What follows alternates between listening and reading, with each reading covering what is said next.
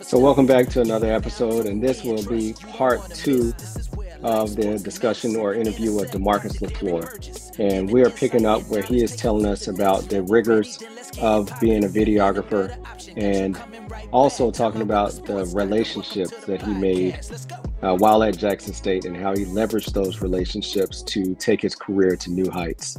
Intriguing story. If you have not listened to the first episode, go back to episode 114 and listen to that episode, and hope you continue to support this podcast. Go to the website, subscribe, follow us on social media so we can continue to give you content that I hope will be meaningful for your daily lives. Enjoy this episode. Hey, you might not even remember this, but this was kind of that first weekend in Miami, right? So we go to the game, the team boards the flight, leaves. I come back to the hotel because I have my family with me, and we go to this restaurant. And then you come in with a crew. I don't even know what crew it was. I was a production crew. Yes, sir. Yes, sir. Right. So I'm sitting the table next to you. I'm the fly on the wall. And I'm listening to you present your story. And you're telling about how you've been shooting these rap videos and how you've been doing different things and the prices you're charging. And they're like, man, look, nah, 10x that. You know, everything you say, and they're like, nah, you're worth way more than that. Your value is way more than you're charging, this, that, and the third. And I didn't really know what I was witnessing at this time, but I was like, wow, this is the birth of something. And, you know, to be able to just see it continue to grow over time, you know, because one of the things is we know, you know, value is different in each market, right? And the price that you can charge doesn't determine your value, as you quickly saw. You know, you're around Coach Prime for a few hours and he's like, hold on, who's this guy? The Rock walks past you. And he's like, hold on, he's special. You know, the guy's looking over your shoulder. They're like, he's special. But, you know, sometimes we don't see that until somebody else comes in and says, no, you're different. Right. So kind of talk about that. You know, that was a really powerful moment for me. I was sitting there with my family and we're talking, but we could hear the conversation right next door. Yeah, that day kind of bring me chills because it did kind of like, I'm sorry for kind of going in my thoughts, but that was almost the day that kind of birthed me understanding my real worth in the film industry, because I'm literally being told that from a camera operator who's worked on practically everything you watch, like from commercials to Oscars to clips that are used for NBA 2K.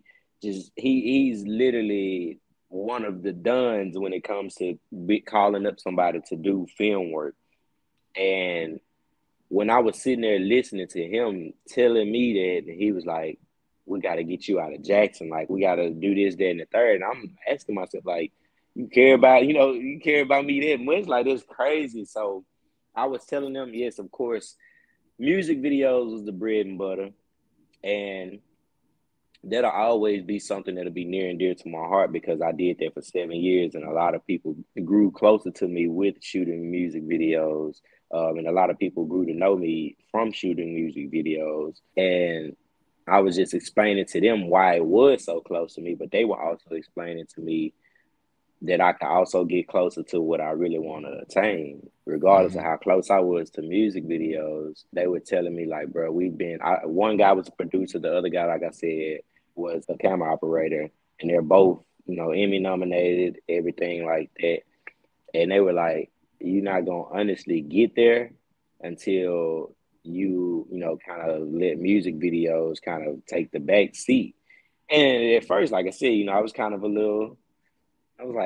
hold on now, y'all know this how I pay my bills. Like, so yeah, you know, not just to say y'all don't know me, but it's to say y'all don't even understand the factors that go into everything about being from Jackson, about shooting. Rap videos are more prevalent than any other music video in the city. So as a businessman, I have to know how to control my own market. I have to know how to control my own flow, cash flow, and things like that. So, of course, this may not be something that I feel like illustrates who I want to be as a filmmaker, but it's also showing how creative I can be with what I'm giving in the sense of the music industry in Jackson. Whether it's still growing or whatever it may be, doesn't get that much attention, whatever it is, I'm still showing that I had some type of creativity within it.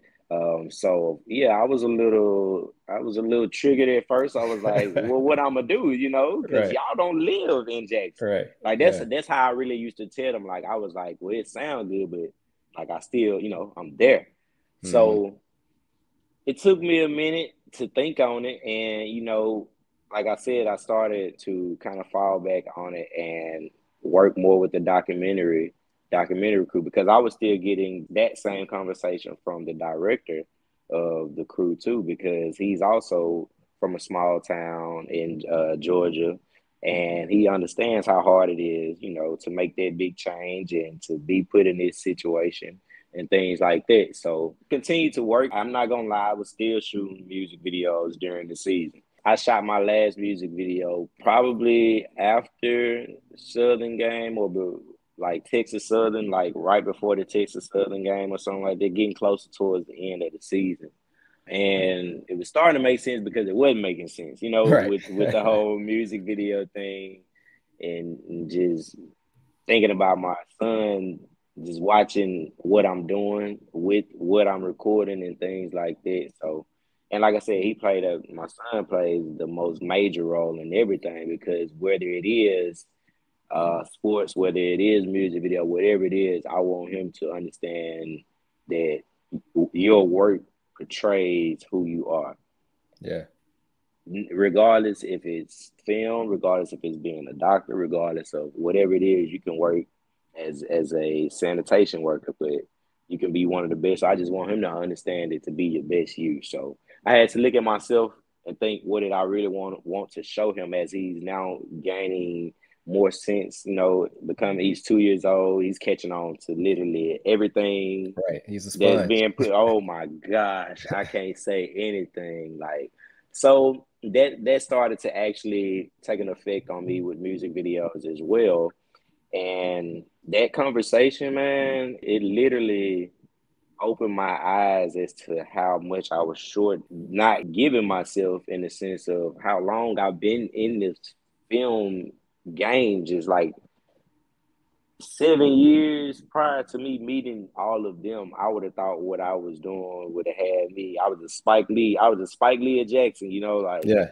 But once they actually put it in perspective for me and let me understand how much more filming it is out there, and how much more you could do, I was like, all right, let's get it. Let me see if I can go ahead and let this go. So I let it go completely, and more opportunities started to come. Yeah. Like now you're on the pickleball courts, right? I was like, whoa. So I let it go like 2 or 3 games before the season ends. Mind you, it's about to be the end of Coach Prime. We're at the Alcorn game, or what was the last home game? So it's Alcorn, and then Southern playing in the SWAC championship game.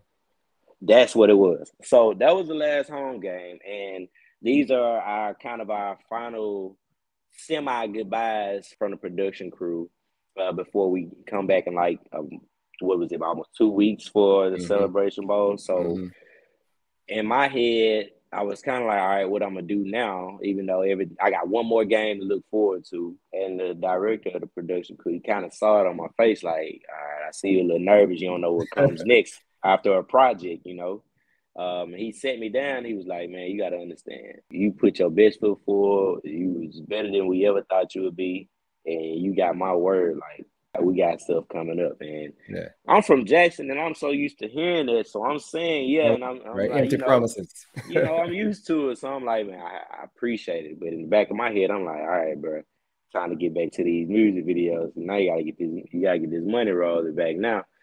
Not back, but you gotta think forward. Yeah, you gotta think forward. So the thing that kind of settled me in that day, because I was definitely feeling like, I ain't got number one more game. This little high horse of you being Coach Prime, cameraman, the whole emotions of everything we told us. Everybody going through it. Everybody was going through emotions that day. So And of course, you know, you're thinking like, oh, am I going? Am I not? But at the same time, I was like, I ain't gonna. I was being real with myself. It's like too cold. It's too cold. I ain't gonna lie. Then I got to think about my son.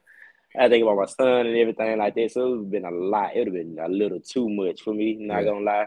But yeah. So he sat me down. He was talking to me, and this how I kind of knew everybody took a liking to me, because when people sit you down and like have heart to hearts with you, that's when they really like care about you and stuff. You know? So he was like explaining to me everything was gonna be cool. He got a lot of different things coming up, and he gonna be looking out for me. And he pulls out his phone, and this is before anything dropped, and he shows me the trailer for Coach Prime documentary, and it had most of my B-roll shots more than anybody. And he was like, well, why you smiling? Like he asked me before I said anything. He's like, why you smiling? I was like, man, I saw my shots. You know what I'm saying? He's like, all right, they let you know you gonna be, you know, you somebody, you good, you something. And I ain't, man. That conversation and the conversation in Miami were two conversations that literally changed my outlook on everything that I was doing and how good I was and how far I can really go, you know, in the film industry, being that I haven't even been to one film school. Like, mind you, I tell anybody this, like, of course I went to JSU and I was a mass comm major. But I also withdrew from JSU in my sophomore year because I wanted to see if I could really do it. Like, I moved to Atlanta, just bought my camera, you know, just dream chasing and everything. Well, before that, and this is early filming out it, before I withdrew from JSU, I was mass comms, and now the now acting president of JSU was my, you know, professor, and you know I got a chance to speak the fundraiser donation drive that they had a couple of days ago, and I was just telling her like it's kind of a full circle moment for me to be sitting here filming this and you to be the president. And I was just sitting in your class, you know, as a mass comm major, not knowing if this was gonna really work out for me. And it's just, I don't know, man. I'm not a person that really be in my feelings or emotions, but sometimes it hits you like, man, that's it why I could be said, man. anybody else, bro. I told you, I was like, I gotta share your story, man. Yeah, it's crazy.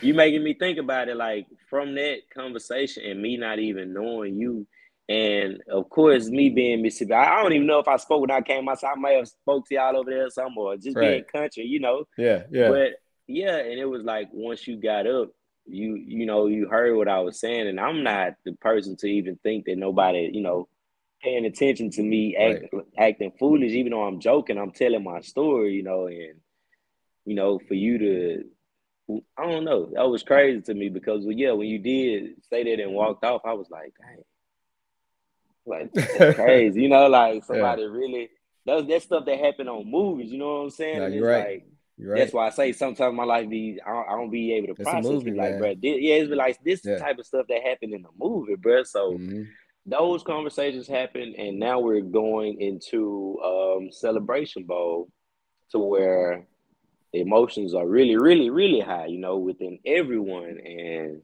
for me, myself, I'm like, all right, this, you know, last game of the season. So you really got to be on your A game when it comes to recording, whatever it is that you need. Like I'm mentally prepping myself to go in there and just dominate the, you know, it's your making sure that championship they, game. yeah, when they look at my clips, they're going to be like, oh, Demarcus, you wasn't playing, you know, while we was doing our thing. So game goes on, you know, do the run out. I'm in front of coach. And it was kind of crazy for me because normally when I do the run out, I'm running backwards and I got the camera in my hand. And he, you know, Coach Brown running towards me, I'm running backwards and everything's smooth. But this game, my walkie-talkie fell off my hip. So now I'm trying to run with the walkie-talkie and the camera. I was like, this is gonna be a crazy game for me already. But no, it was smooth. It was smooth. I was good mentally and I was good emotionally. And of course the game ended how it did, and that kind of rekindled those emotions that I had in the beginning of the game, because now I'm really like, all right, you know, what's gonna go? What's gonna happen, you know? And it was definitely kind of a head scratching moment for a minute, but then, like I said, things just shot off again. Like before pickleball, let's see, did I do anything before pickleball? I don't believe so, because pickleball started up the next month right after. Like I was literally done filming Coach Prime and started pickleball almost a month, and almost a month later. So pickleball started around January 20th or the 12th or something like that. But in between that time of the last, because that was what, the 15th of December or something, we were down in Atlanta. Yeah, that second weekend. So that was almost a month. So not gonna lie, within that month, I went through a variety of emotions, because mind you, you got to think, what if I do get the call? What am I gonna do with my son? What am I gonna do? Just down there, it's like, so it's like, all right, I got them emotions, and then I got the emotions of, well, you can't be upset if you don't go, because mind you, you only been in this 6 months, and he even had people that's around him for 20 plus years. Right. His circle it continues to move, right? Yeah, you have to be real with yourself that I had to tell, like, I mean, that's me, period. I'm telling myself, don't nobody owe me nothing, you know? Right. I worked my way into that situation to, be in a position that I was. So if that was the way that it was supposed to be, then that was the way it was supposed to be. The only thing now is I have to continue to build off what I have now and where I'm at. So, and that's, that was my MO. And I got the call, and they was like, we know you probably don't know what pickleball is, and we probably know you don't care what pickleball is. Right. But we want to know, do you want to be a part of this project? Yeah. I said, man, y'all family. Like, I'm telling the production crew, I'm like, man, y'all family. Like, y'all took me in knowing that I didn't know nothing about nothing. Y'all didn't even know if I was a good film, but y'all took a chance on me. So y'all think I ain't gonna take a chance, with y'all. So of course. Yeah. And now, 1 second. Yeah. And now, I love pickleball. You know what I'm saying? Now I love pickleball. Man, come on, you're gonna have a pickleball court in your backyard soon. Oh man. So they don't even know, man. They are allowing me to experience new things in life that I probably would have never even thought to even reach out to do within my own life. So when they called me and said pickleball, of course, I was like, what? A who ball? Right. And I had to Google it, and I saw it. I was like, oh, tennis. Yeah, But once you actually get to watch the sport and you see it in its own essence, you're like, man, pickleball is about to take over. And now you're a pickleball videographer specialist, right? Oh man, they love me. We are at the tournaments, man. I'm literally doing the halftime shows with all the people in the crowd, doing the wobble, dancing with them. I done won a chair and everything. Like, these are the vibes that the production crew love, and that they like to keep around, and that just grew on them. So now when it's time for the main camera operators to call who they want their assistant camera to be, and they like, of course, we want Demarcus, and it's like, for me, I'm like, bro, that's crazy. Like, for them to even say that to me and explain it to me, like, I was like, man, that, I just got to keep building off of it. Now that's how I look at it. Like, I ain't going to say I'm a person that's never satisfied, but I also understand that at any point in time, it could have been anybody else in my position, or my position could have been taken away from me. Sure. Because I'm not going to act like I haven't made mistakes that it could have cost me working on a Coach Prime situation, where it may be not keeping up with memory cards. And that's something huge, because as an assistant camera or a camera operator, you lose your media, you lose your memory card, you lose everything you done shot for the day, So it's like, those were some of the type of mistakes to where I really appreciate them, because they could have let me go. And instead, it was just, all right, this is the only time you can make that mistake. Like, it ain't even a second chance. Like, this is the only time you can make that mistake, whether it's not knowing that you wasn't pressing record, you didn't press record, and you thought you was recording. Like, I had that situation too many times during Coach Prime documentary. And it was like, well, I ain't gonna say too many. I had it twice, but 2 is too many. So Because he don't cut anybody any slack, right? Oh, not at all. And this is not him. This is him not even Yeah. knowing. This is the director knowing. Yeah. And if Coach Prime were to ask about, well, what about this day, this, that, and the third, then he would have to come back to. He can't just say, well, my camera operated, and it's gonna go back on the director. So you get fired for things and stuff like that. But like I said, I grew so close to him simply because they treated me like family. They looked out for me, whether it be anything I haven't learned or haven't owned, or just pair of clothing, whatever it was we needed to be on set. Like, they understood that I come from a different environment, a different place. So guiding me there, not just saying it was handouts, but guiding me there was something that was put on their heart to do, along with filming Coach Prime documentary. And man, I couldn't thank them enough, because they could have said, it's all right, we don't want a local camera guy, we're gonna bring somebody down with us. And that turned into them seeing the type of eye I got behind the camera. And now we out shooting pickleball documentaries, and they telling me, all right, now it's time for you to actually start to get trained up as a real DP. And I'm like, oh, y'all really taking me to new heights, for real. That's so it. No, for real. Like I said, I'm in a very, very, very unique situation that I have to be so grateful of to a lot of different people, because a lot of people go to film school to learn what I'm learning, and to have the hands-on that I'm doing, to work with the caliber of equipment that I'm working with. Like, you have to really be in the industry for a while to even make those connections with those type of people, to get those calls. And I done slid my little Jackson butt on into a situation that that a lot of people from LA, New York, Miami, wherever it may be, work 10 years over for. And it's like, once you understand that, man, it makes you work 10 times harder, because you're appreciative. You're appreciative, and you also know how much there is still to learn, because you don't want to show any type of weakness in anything, sports, your job, whatever it may be. You don't want to show those weaknesses. So I do a lot of questioning now to the DPs, since we have that relationship, so it doesn't feel like I'm bothering them now, because they tell me to reach out or call them when I have a question, or they'll send me equipment that they don't necessarily use anymore.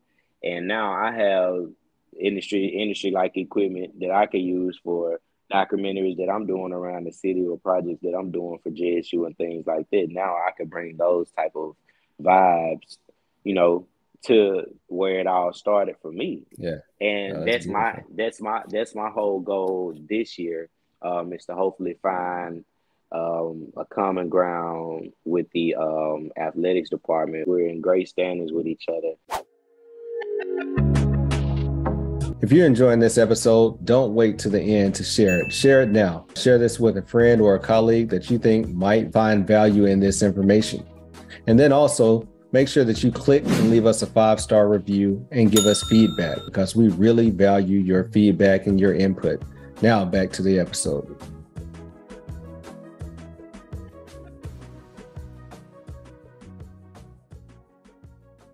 And just trying to figure out ways of trying to do what was done, and put the guard the yard spin on it, the stamp. I don't mean spin, the guard the yard stamp on it. And I want to do it in a documentary style, but I also want to implement other sports as well. Football gets a lot of attention, but I also want to grab the stories of volleyball players, soccer players, tennis players who come from different countries, have to deal 100%. With different things throughout their time as being a college student. So those are just some of the things I've had, kind of just thinking about, kind of just mentioning that to them. But yeah, it has been kind of a lot of traveling for me to sit down and have that conversation. So hopefully I can get it done before the season starts, because I don't want to be mid-season trying to plan, and catching up on footage and everything. So yeah, that's just where everything is kind of led to. But kind of backtracking just a tad, going into the pickleball production. Well, not to say be able to say too much, but yeah, they called me to do it, and first tournament was in Mesa, Phoenix, and I've never been there, and it was like that was the moment where I said, "All right, look at where you at now, and look Whole at different world." where it all started, and everybody that was kind of giving you your dabs, the pats on your back, and that whole imposter syndrome you was having, you could break it down because you really doing it. You really traveling, and you really working with a production crew. Everybody love you, bro. And the only thing you got to do is thank God and keep grinding. Everybody know I put that on my story, and it's not me bragging or boasting. It's literally me saying I was just in the middle of freelance shooting a club video. I was just in the middle of the worst part of Jackson shooting a rap video, or I was just sitting. I was just the last person in the president class that stood up and said, I want to be a music video director or video director. And everybody turned around in the class and looked at me like, you might be in the wrong class because we do news journalism here. You know what I'm saying? So maybe CNN at the best, right? I promise. And to go along with that, during that part of that semester, I was able to do the video for the basketball team when they used to do the Midnight Madness. I saw that. I was able to do that, and they aired it on WLBT first. And then that Saturday at the game, Jack State football game, home game, they aired it on the Jumbotron. And I literally stood up and looked at the crowd. Like the whole classroom looked at me and was like, that's my work, you know? So funny because I just watched that video right before, in the downtown, right before we came on. I was wondering what you were screaming at the Jumbotron. Yeah, that makes sense. man. It was a moment of y'all don't understand how it feel like everybody like literally told me that ain't the word, that might not be the route you need to take with the camera, you know. And like I said, after that, it kind of took off at Jackson State. I was doing a lot of fraternity videos. I was doing homecoming step show videos. I was a part of the media team for the Sonic Boom. I was also a part of the Sonic Boom. I played the drum line in 2013. This is actually my reunion year this year, so it's gonna be a big. That's I gotta be home for the season this year, man. Like, of course, if there are other opportunities of filming that pop up, I mean, I have to weigh out my options. But with this being my reunion year, my class year, it's like, man, I feel like this season. Of course, Coach Prime had a huge season for the city, but for me personally, to already have had a filming effect on my city, like I got a chance to put some of my classmates from Monkey Bars in the documentary, and like they get to come up to me and say, hey y'all, my dog put me in the documentary, and it's like that's crazy, but it's like now this year I really look to take it to a whole new level with the level of content, and then it's like with Austin, ASAP Visual was already there, man. Two-headed monster.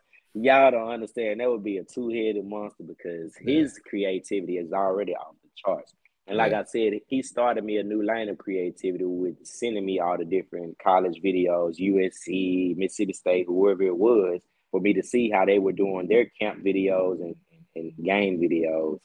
So I always, give him those flowers. I always give him those flowers. And anytime he called to work, whether it be for JSU, whether it be a project he has personally or the 7-on-7 football team, it's like, of course, because you looked out for me in the sense of me not even knowing how to compose my videos with, sports. So now that I've gotten hip to it and I added my filminatic vibe to sports videos and him already being in it, I know for sure if we us together at JSU, it's gonna be special. Gosh, JSU people, everybody think JSU about to go into away silently. It's whole new era. And that's the thing, because of course we got used to something for 3 years. It's gonna take another year and a half of people to understand what's going on now. So I mean, even still that he's head of the media department, like that's fine with me. I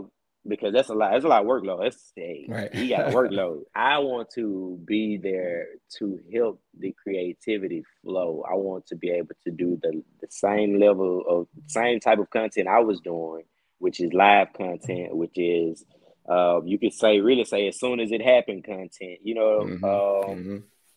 and be able to still kind of mesh the vibe of what the people were already used to and what he's bringing in now, because we have conversations and we come to a compromise as to what per se the masses are looking for, because he doesn't have to change anything. He's doing exactly what needs to be done when it comes to covering the team, giving them the new look that they need, right. and also creating a new culture with the film side with the football team. But there's also that, elephant in the room of people being used to what they're used to. Right. And that's kind of where my side of opinion comes in as to what I saw go on or how I saw things being filmed. And you don't have to do it exactly this. Maybe if you format what you're doing in a sense, just in this way. And I see that start to happen now. People are starting to gravitate to what's going on now, because you can't deny that his videos not top he is notch. special. Yeah, I remember seeing it a couple of videos. I think he had released one like the Alabama State week, and I'm like, who is this guy? It's not getting a lot of traction, but his videos are different and they're special. And that's the thing. I really honestly wish that he was a part of the traction when Coach was here, because that would have been another part that the team really, really, really needed, because I wasn't able to do what he's doing because I was doing a documentary. Right. So the team was missing that aspect of hype videos when it came to recapping the game or just putting a different element in the team's mind when it's time for game time and things like that. So yeah, even the mic'd up situations, what he do now, like that's genius, that's because JSU fans want to hear what the players are talking about, whether it's game time, pregame, or at practice. They want to hear how they, how they out there on the field. So, like I said, man, he has a lot of great ideas, and I know they're going to just play out well. And like I said, with me having my style and him having his style, and both of our styles not stepping on each other's toes, we know it's gonna be, because we bros. We met each other way before any of this. Like, we did a birthday party probably 2 years ago and didn't even know each other. Yeah, and we followed each other on Instagram, and he, like I said, he just was following me throughout the year, like a year or two, and then he saw me do the first little JSU video, and he reached out and he was like, "Hey, I got some videos I want you to see," and the relationship just started to grow from there. And now we on the phone every other day, talking about three different things we filming, whether it's JSU or wedding or 7-on-7 football. Like, we had a relationship now to where it's a creator, it's a brother relationship, and we both sit on the phone every day and be like, "Bro, if once we can get something situated with the film side at JSU, it's gonna be major." Because my thing is, I want to not only lighten the workload for him, but like I said, I want to be able to bring those extra different aspects of film to the team, whether it be me doing some sort of episodes for the team, not so much to whether it's not a documentary, but since they now have a YouTube channel, it could be Guard the Yard, practice episode 1 of Guard the Yard game day. We could have, just different things to where I'm literally, in a documentary sense, taking down everything that's happening. Austin is still doing everything that he's doing, and you still also have the side of students that are part of the media team that are doing the filming, the game tapes and things like that, so which is for sure. Oh yeah, and like I said, also with other sports as well. So that's just that on that. And like I said, man, everything has been moving, and like I said, it seems like I'm traveling almost every week. I got pickleball, 7-on-7 football, also working on a Jackson water crisis documentary, We just kind of got started up on that. Rolling And I Fork. was rolling for, yeah, man. That's one that's near and dear to me right now because it's near and dear to me simply because I have never done a documentary on my own. And I'm literally using everything that I'm learning from pickleball and Coach Prime and go and taking it to the crew that I'm working with Jacksonia Media, Bigger Picture Productions, I'm sorry.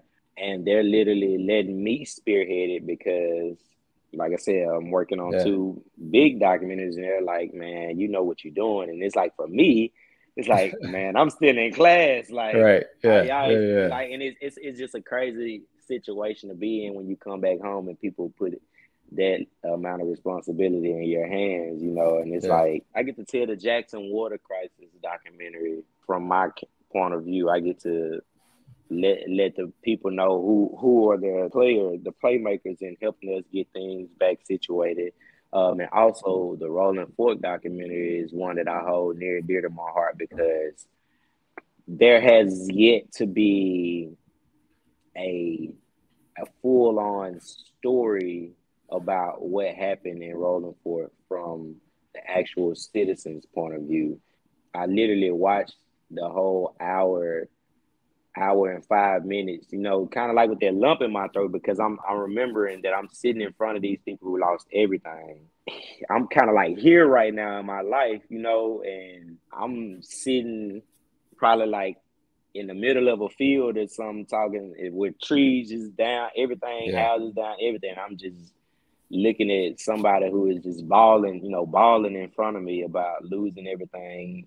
A lady that saved her and her employees who hid in the fridge, and the fridge was the only thing that was standing there when the restaurant was completely destroyed. Like, I'm looking at real stories. And I'm thinking about mine. I'm listening to them and I'm thinking about, man, you think your story is crazy. Yeah, and it's just crazy. So the Rolling Fork is probably 95% done.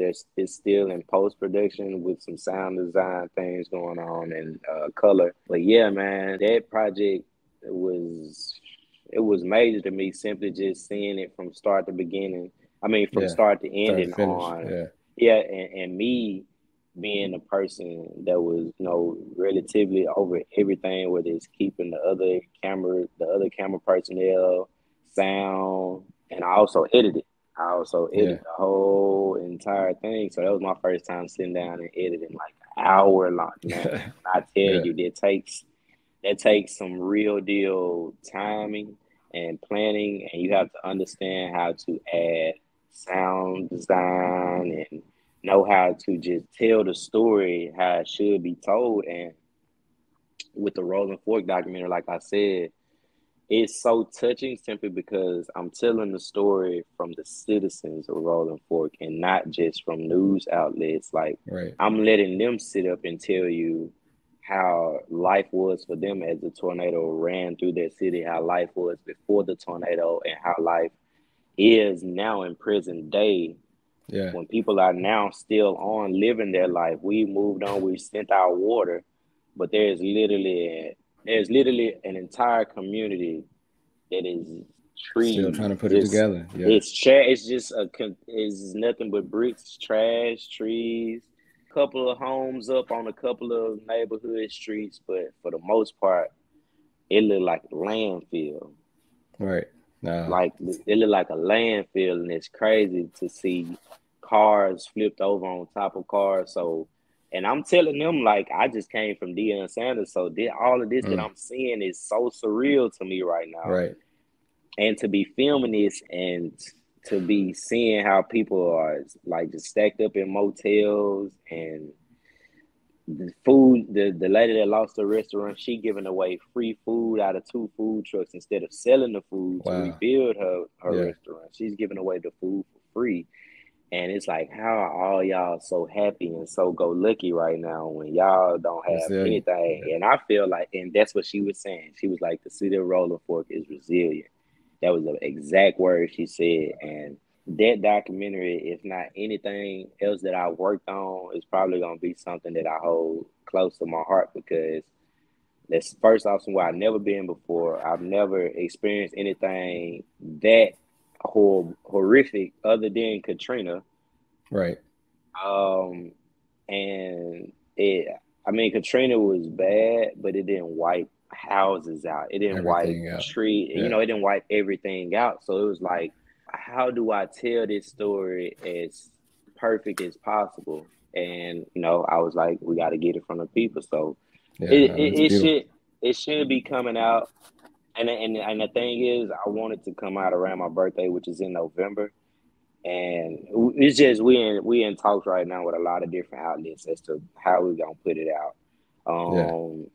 And I'm thinking about trying to, you know, reach out through Mississippi Public Broadcasting as well and try to, you know, get it put out their way too, because I want the people of Rolling Fork that have moved to I don't want it to trigger them, but I kind of want them to see that somebody cared to tell their story. Yeah. You know, and not so much just tell it from a standpoint of just Google facts, because when they see somebody pop up on their screen that they know, that's gonna warm their heart that they see, oh, look at such and such, that they still there and they still, you know, doing good. Or we pay homage to some of the people that was lost, whether we may not put up the name, whether it be the person I was interviewing that said some of those names. And you know, you get to hear your people, and you get to at least show that to somebody in another state where you moved to or wherever it is. Now you can show that this is what happened in my life. So that's a huge part